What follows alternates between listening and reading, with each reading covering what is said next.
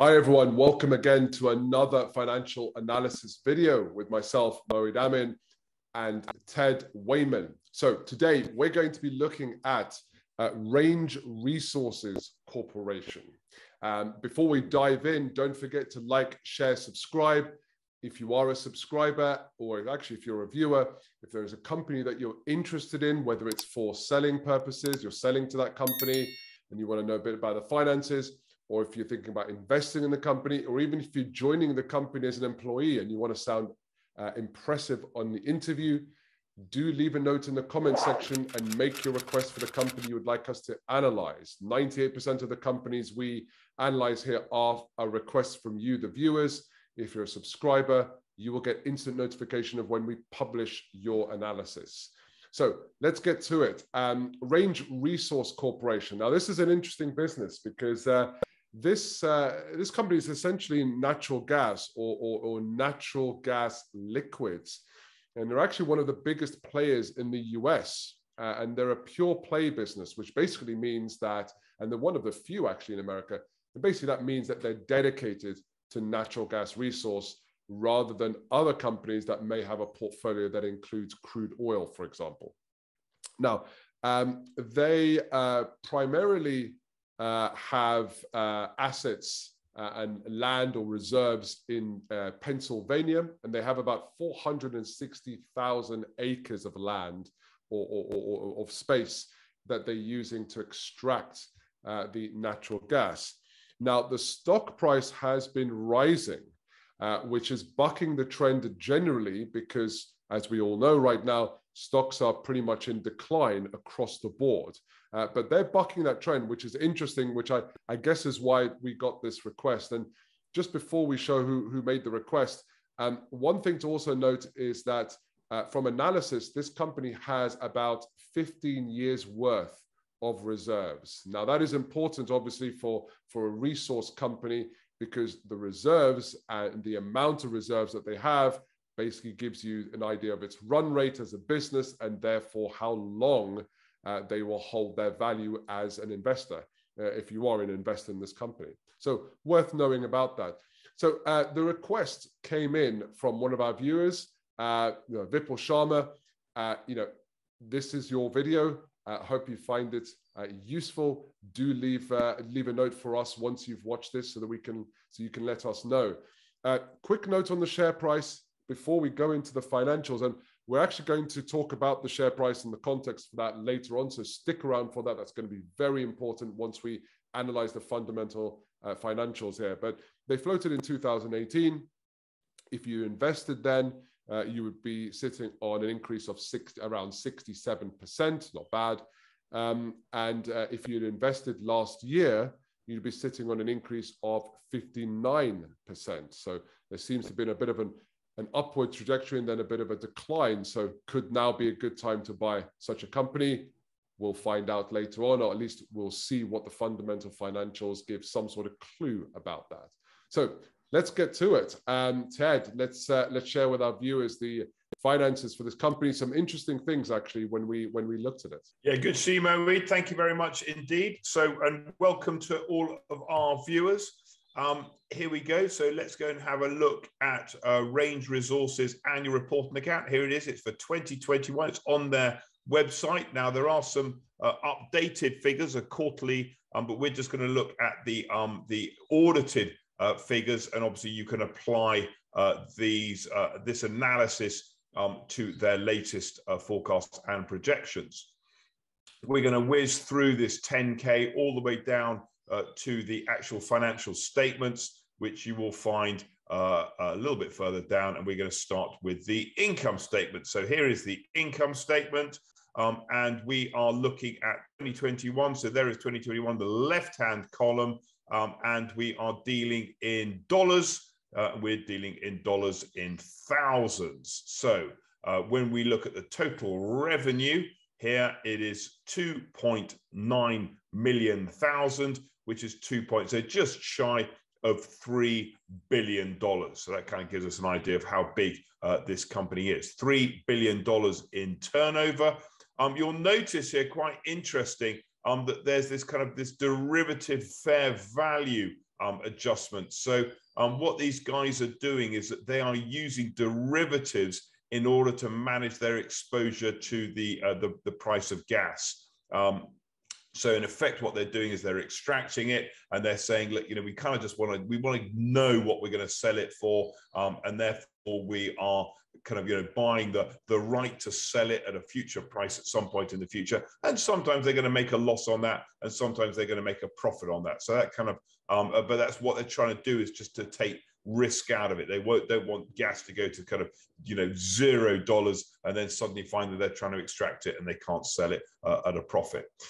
Increase in the revenue, pretty substantial increase in revenue, 49%, although you'll notice that there was a corresponding decrease in value 2019 to 20. So again, you're probably looking there at some, the pandemic, oil prices falling, and that's going to sort of taken its hit there, and then they'll come back again. So that's not necessarily a 49% increase in production. A lot of that will be a 49% increase in the price of natural gas. And these guys will be what's known as a price taker, i.e. the market will set the price of gas and then they will sell it at that market price, hence the use of derivatives to manage their exposure. No real cost of sales here, so it's a kind of a fixed cost business. It's a production business. Biggest cost there is a kind of transportation, gathering, processing, and compression. So liquid natural gas, you kind of need to take that gas and compress it down. That costs a lot of money. Few other things to notice here. We've got the interest. So typically, in our traditional kind of structure of a P&L account, we'd be taking our interest out. The tax is down the bottom down here. We'll look at that in a minute. They're actually getting some tax rebates, which is quite nice. There's the depletion, amortization, and depreciation amortization charge, and a couple of other things. So things like these exit and termination costs. So when they have finished their exploration, they need to kind of make good. For example, there's some exploration costs coming in there. There's abandonment. It's not a big number, but they're kind of they're out there, they're looking, and they're exploring, and some of that exploration they're just going, what, we couldn't find any, we need to kind of close up and move on, and that's the cost of doing that. So some interesting numbers. You look at that abandonment, for example, back in 2019, that was a significant number. They spent $1 billion basically just just binning stuff and just saying this isn't going to happen, we're gonna pull out. Anyway, the summary is that looking at these three numbers, they've kind of got some quite big impairments and quite big abandonment, big loss back in 2019, a loss in 2020, and now they are making a profit. Now, I'm sure that those numbers are structured into telling a story, and what they want the market to realize, or the market to read into this, is that we have now turned around from being loss making, we're now profit making. Climb on board, and the share price should start going north. It's never quite that easy in the exploration, because if they kind of hit a few more dud wells, then they are back to loss making. So this is not a massive profit margin, 400 million on a 3 billion turnover. You're looking at about 14%, so not a lot of room for error. Little bit of sort of tax rebates, these kind of deferred tax rebates coming through. You'll notice here, and there's their bottom line, about $412 million bottom line profit.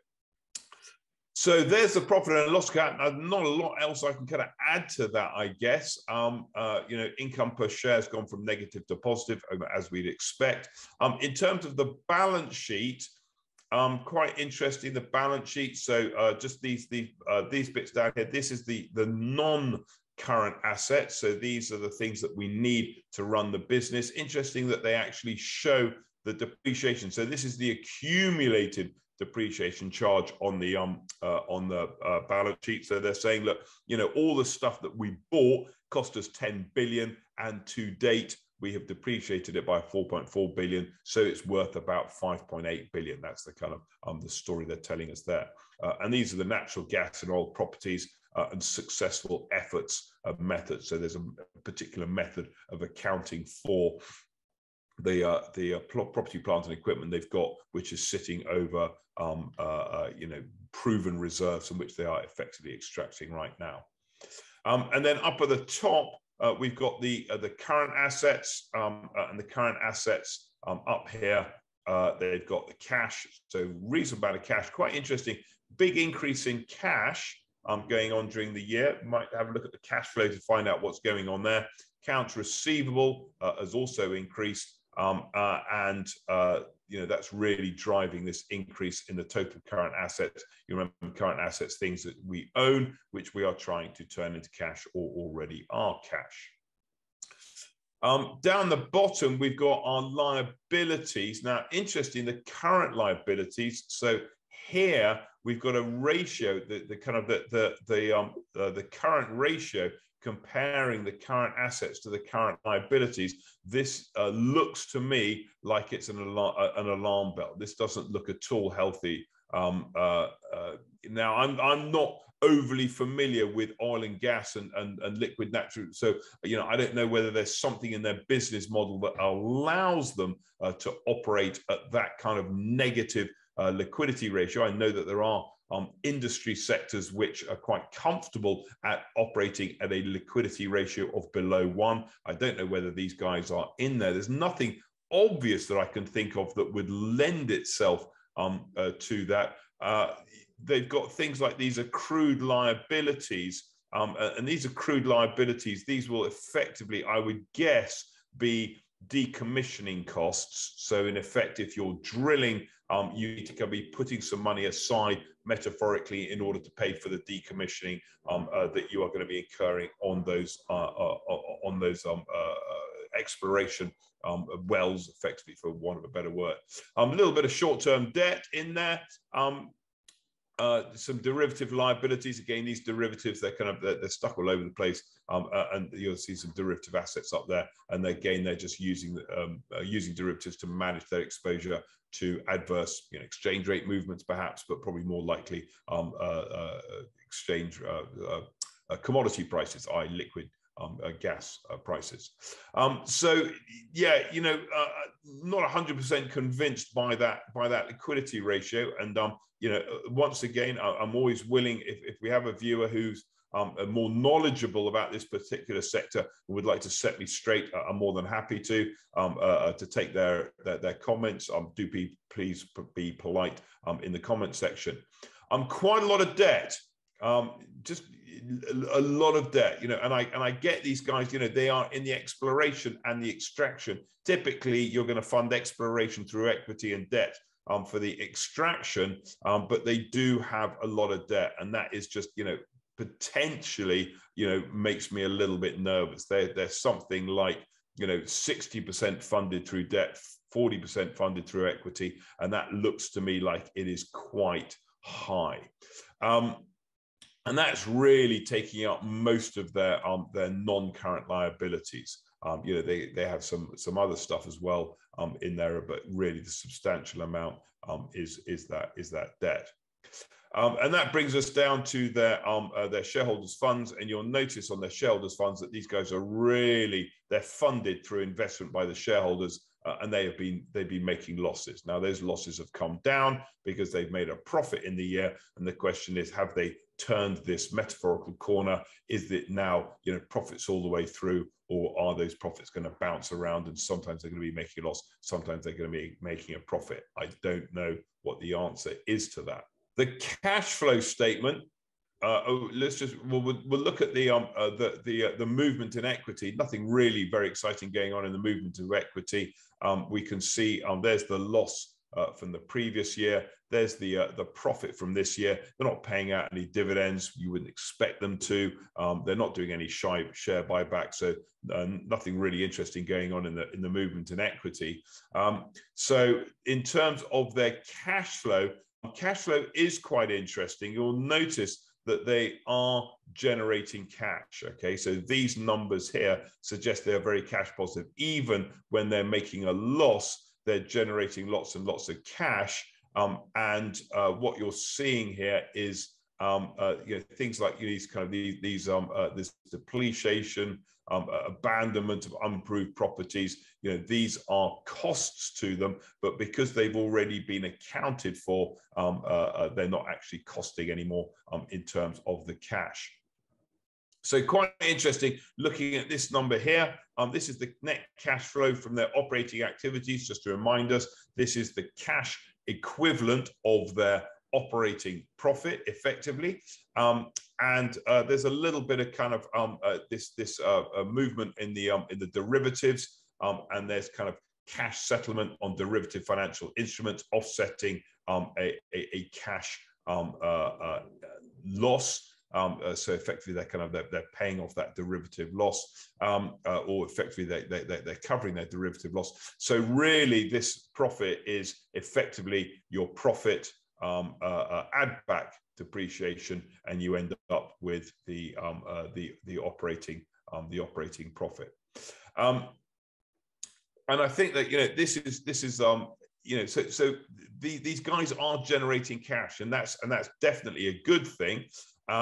They are investing, so they are kind of they are adding to their fields, whether that's by buying companies or exploring into new areas. It's not absolutely 100% certain, but they are adding a little bit of divestment going on, disposal of assets. You'll notice a couple of years ago, that's fine once in a while. And then in terms of financing, we can see here borrowings and repayment of borrowings. They're paying down their debt. In fact, they're not. They're pretty much. I'm sorry. We need to take these three numbers together. In fact, probably need to take these four numbers together. So take these four numbers together, and what you see is that they are pretty much kind of even keel, and they're just refinancing their debt. So they're not trying to pay down that debt. They're just refinancing. Little bit of debt issuance costs, tax paid, no dividends, no share buyback. So really the sum total, having had not a lot of cash sitting in the bank, they've ended up with actually a pretty reasonable cash pile, $214 million, which I guess makes me a lot more comfortable than a company like this, $3 billion turnover, potentially making a loss with $458,000 in the bank. Really, there's not a lot of wiggle room there. So they have been preserving cash, which is certainly a good thing. And it looks to me like they can afford their debt as well. So just go back to the this interest that they're paying. If we were to kind of structure this in a traditional way, they're making an operating profit of 629 before interest and tax, and they're paying 227 of interest, 3 times covered, which gives me sort of reasonable confidence. So I think the answer is that these are numbers which I mean, they're interesting. I'm struggling to know whether they're really, it looks like there's a theme, but I'm struggling to know whether there really is a theme. It's cash generating, it's turning the corner. It's got a liquidity ratio shot to pieces, but maybe that's okay for the industry. But I don't know. There's something that just doesn't quite hang true for me, and I'm not 100% convinced. Let's go and have a look at the share price, as you mentioned, Moeed. So here is the share price. It's up, it's bouncing around a little bit, kind of timing the market. Quite interesting looking at some of the metrics in the red box here. We've got a market cap of 7.2 billion. So just to remind us that the balance sheet is about 2 billion. So you're looking at just over 5 billion of kind of goodwill stuffed in there. So there's if there is a lot of good news, a lot of that is reflected in the actual market. I'm also interested that they don't have a PE ratio. That may be, and as I said, we haven't looked at the quarterly earnings. It may be that they're now in a quarterly loss, which is why the P ratio has gone to 0. But they were 17 times earnings, and 17.5 times earnings based on 2001 is not overly cheap. And there's no dividend yield. Right? So 2021, yes, sorry. So based on the 2021 numbers, if we plug in our earnings of $412 million, then they would be trading on a 17.5 times earnings ratio, which is not, it's not crazy expensive like the markets have been recently, but it's not crazy cheap either. It's not a screaming buy all over this. No dividend yield because they're not paying out dividends. Are they going to pay out dividends?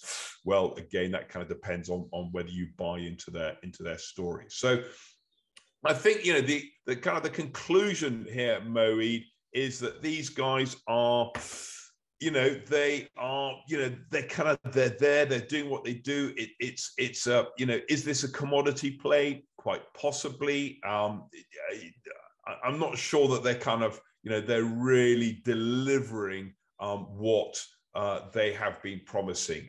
And the question is, have they turned the corner?